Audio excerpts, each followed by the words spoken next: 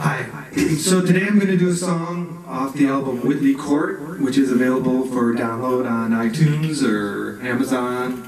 It's called Rachel, the Countess of Dudley, and it's about one of the people who lived at Witley Court and died in Ireland, and supposedly her ghost came back and haunts Witley Court, so this song's about her.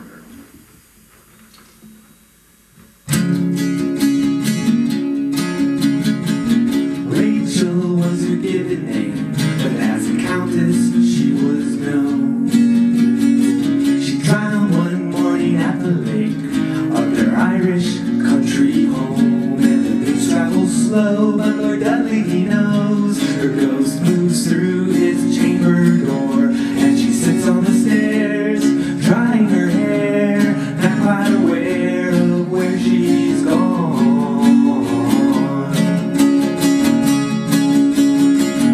Once stood for a photograph at the Devonshire ball, dolled up in a Persian dress, so beautiful it's all just a masquerade. She was the queen of parade, she was a sight to see I'm sure, and her eyes they were warm like the calm before the storm. All were mesmerized, hypnotized.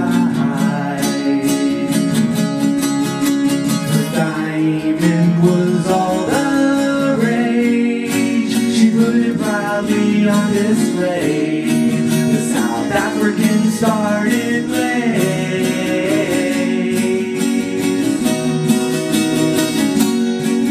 Such luxuries hid the truth. Now what will Lord Dudley do?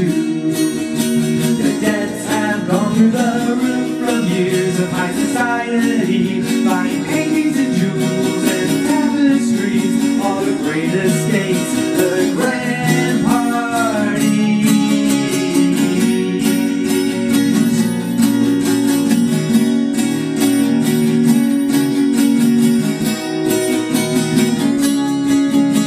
Her ghost had slipped away, far from the Irish estate, back to Witley's gate.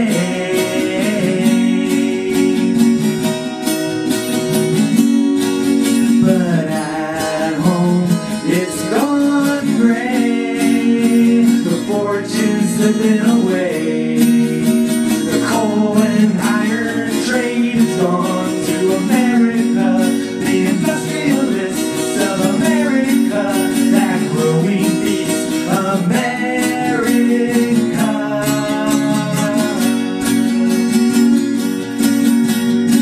So much for slow goodbyes, she doesn't know he's there.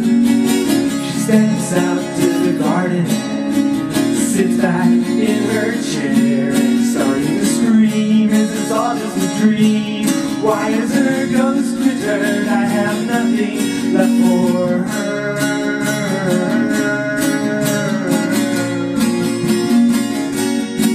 So he closes up the gates, the servants he does pay, then sells the whole estate.